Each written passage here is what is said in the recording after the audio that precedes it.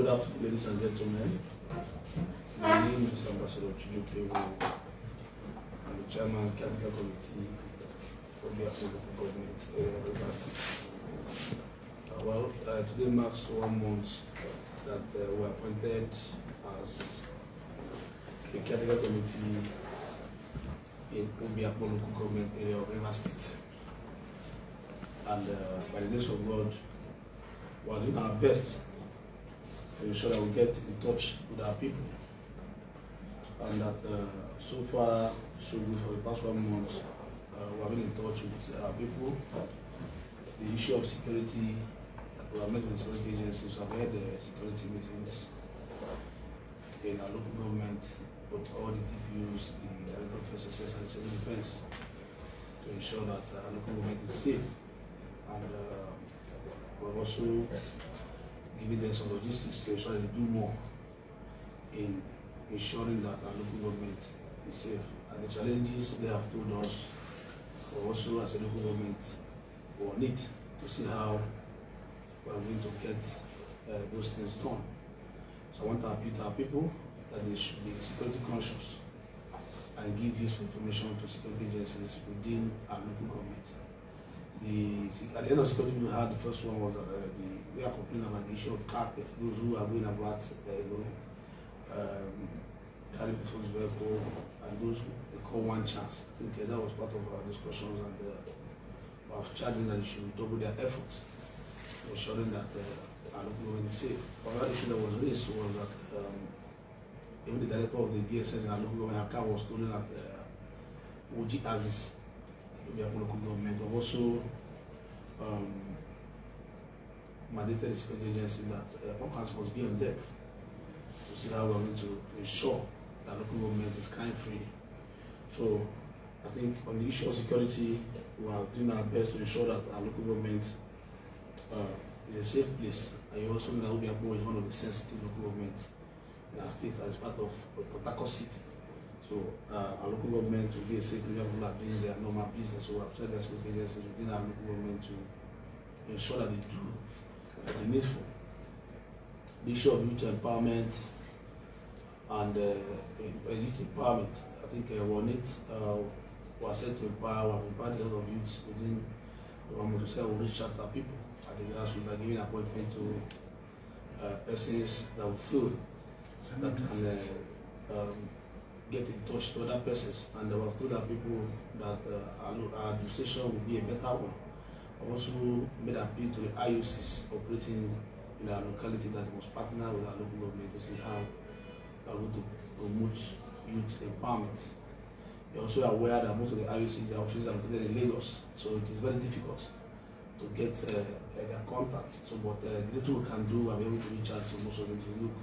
We are operating within Obio-Akpor local government. What we want you to do to see how we're going to get our people out of the streets, and they've assured us while we're also ongoing and while we're not confused of that empowerment will be coming also. So I think we're in touch. I've also met with the youth leaders in the different communities of the local government. Also started a town hall meeting by Monday to talk and engage our people, to ask them what is their needs, what can we do for them. They should assess what we have done for the past 1 month, and we also going to ask the question, what do they want the government to do? The one the local government can do, will be able to do. The one who wants His Excellency, the governor, to call the governor to intervene. So by Monday, we'll start the town hall meeting with all some of the words that was used. So this meeting is going to enhance getting in touch with the people, because the local government is a grassroots thing. Let us meet the needs of the people. What are the challenges? So how can we be of help? How can we assist them? That is on that angle. We are also on need to see how we empower people, especially the youth and the women. As part of our administration, women are also important. Most of our advisors, 50% of them are women. The women leaders of simplified movement, across the world, in the local government, are automatic special advisors and special assistants. So you can also see that the women are part of what they were doing. We also made efforts within the past 3 weeks to visit the key leaders in our local government. They also are aware that Obio-Akpor is a very strategic place where most of those who want to cause crisis in our state are coming from. We have met with the opinion leaders, the likes of Senator John Azutambata and others. I also told them that, look, River State belongs to all of us. Obio-Akpor is a local government. We must promote the well-being of our people, despite the distraction we're having from our brothers who felt that they want to hijack the resources that belongs to River's people, and of which we have visited them. We say, look, we must do the right thing. So we have met with our leaders, and their support of our administration and support of His Excellency the Governor of River State, that River State must move forward. River State first, that is the interest of our people. And we have concluded that tour. And also met with the religious leaders, the bishops within the bishop of the Diocese of Ihunwo, another bishop, another clergyman within our local government, to tell them, look, this state belongs to all of us, this document belongs to all of us, and we must continue to pray for the success of His Excellency the Governor of the State. So I think we've connected with almost all the leaders, key leaders that are very, very important, to seek both the former commissioners and the serving commissioners to seek for their support. That is part of reaching out to our people. I've also launched Operation Keep Obio-Akpor Clean. Our environment was looking. You're also aware that Obio-Akpor is part of the Port Harcourt city. We also have the Roma. We also do the intervention job where they can't meet up at the local government to assist them to see how to clear those refugees on the road, cutting of grasses. We also told people that they must clean the environment. We also set up a task force on environmental sanitation to go about all the communities so that our place, our local government is clean.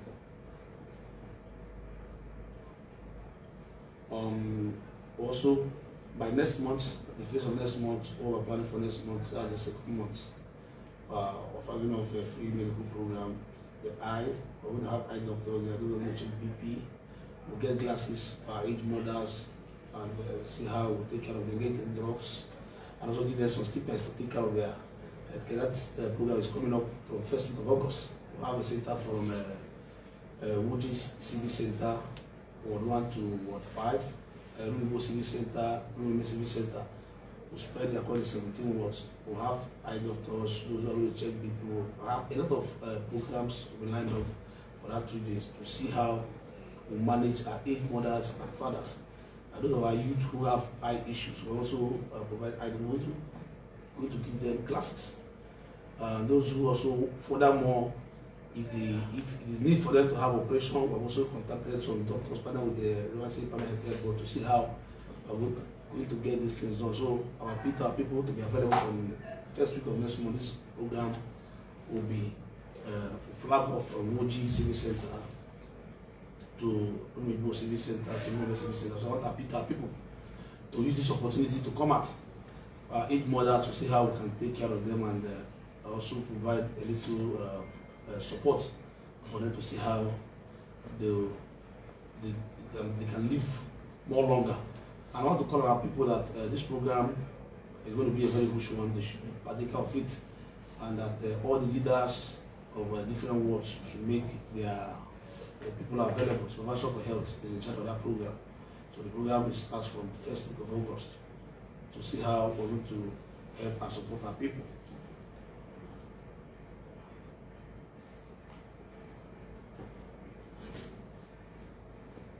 The issue of education. Yes, the school is ramping up. Also make provision for notebooks that we will distribute to all the public schools. Most of the public schools who have visited the local government, as part of most of the no writing materials. So we have the Director of Supervisor of Education, and we provide writing materials, some bags and notebooks for them so that they can be comfortable. So the issue of public school, most of the public schools too, also looking at how to renovate most of them. Most of them are not into writing about visited some of them. So I'm sure that people that are going to put those things available in next month, and those notebooks will be available across all the public schools in our local government.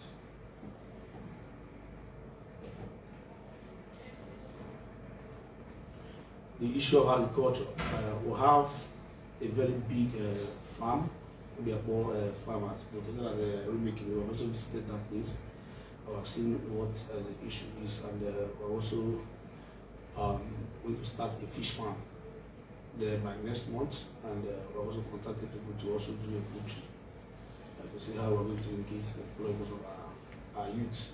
The land is too massive, it's lying there without no investment inside. So we have said as a local government, I want to put it in use from next month. So I can also visit there yourself. I've been there 1 or 2 times to see what is there. So also call on the community to remain calm that we're going to officially take over that from next month to see how we're going to build a very big fish farm that are going to employ most of the youth of Obio-Akpor local government.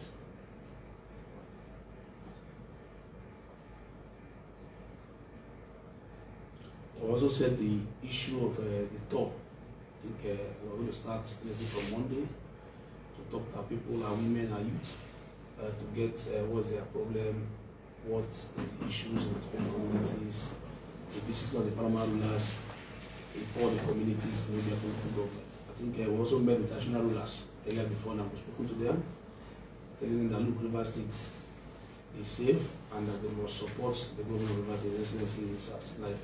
So they also assured us as an international institution that they will not be partisan, that they will support the government of His Excellency, the governor of River State.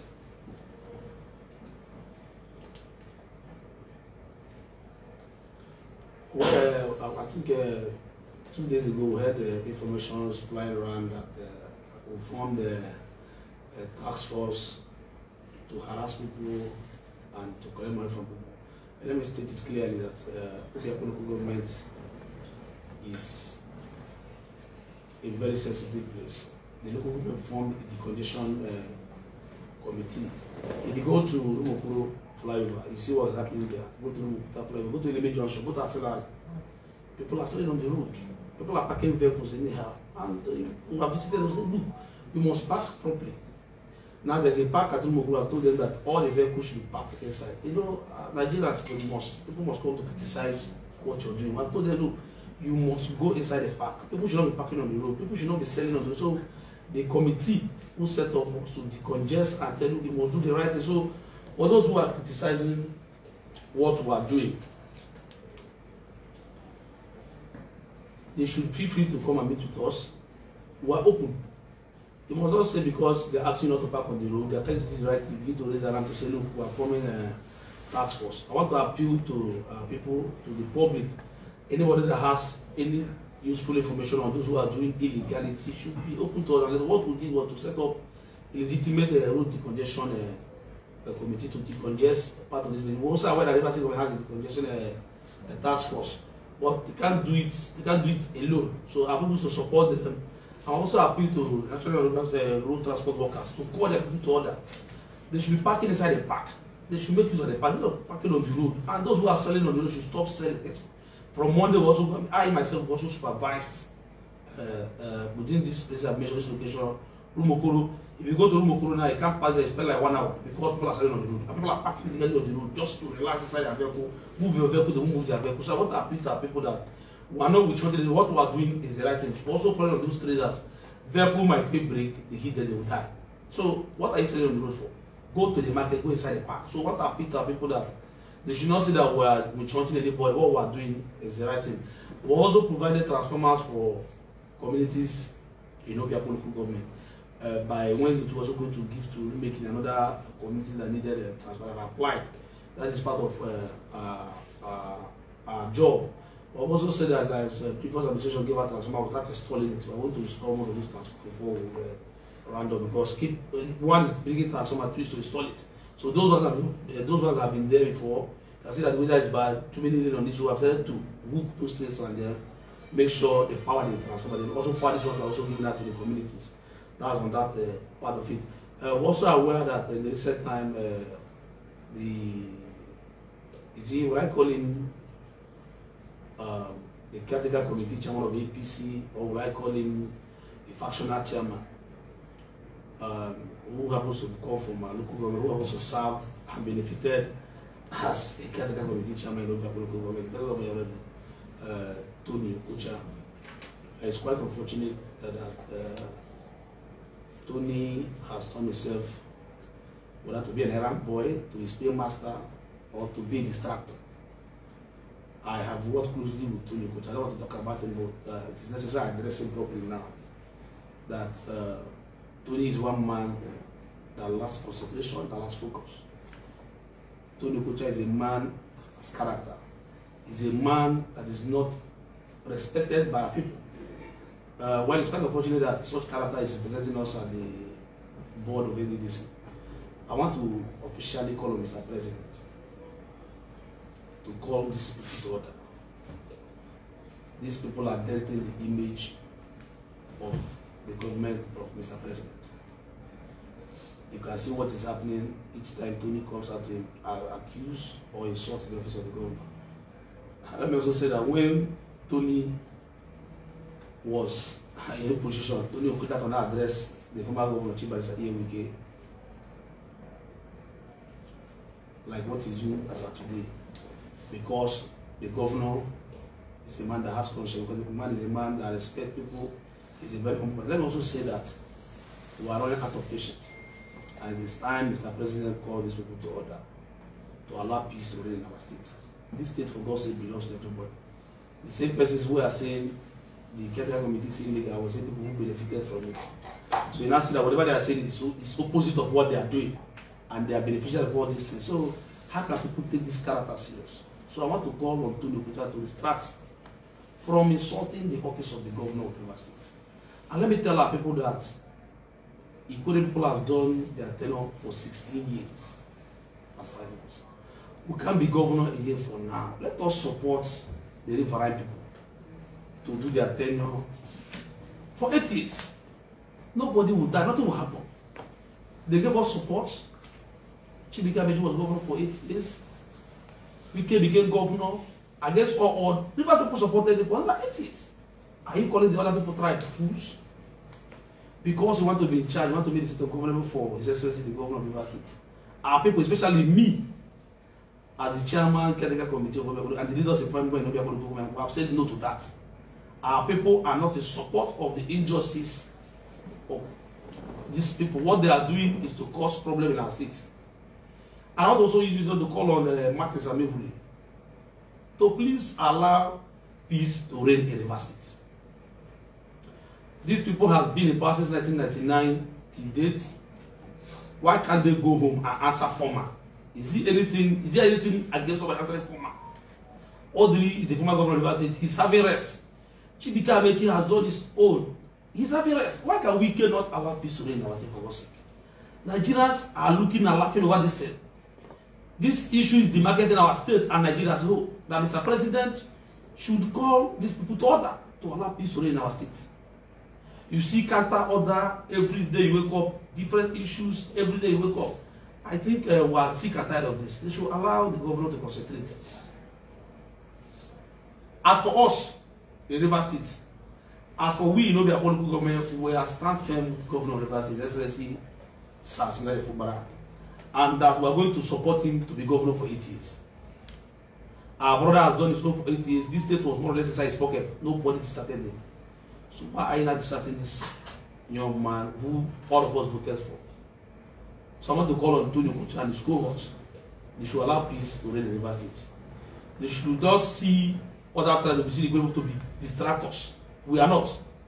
We are not supporting their illegality. We are supporting the governor to do his term for 8 years. You also aware 2 weeks ago we went to the government house in solidarity with all the Ikore leaders, national rulers, youth leaders, women group, to reaffirm our support for the government of Fubara, that we are in support of what he's doing. Ikore people are not ungrateful people. We are going to continue to support His Excellency. So I want to assure people not to be distracted with what the likes of Tony Okuta is doing. Tony Okuta lacks the integrity to talk to the governor of Rivers State. And as for us, as a people, we must continue to do the right thing.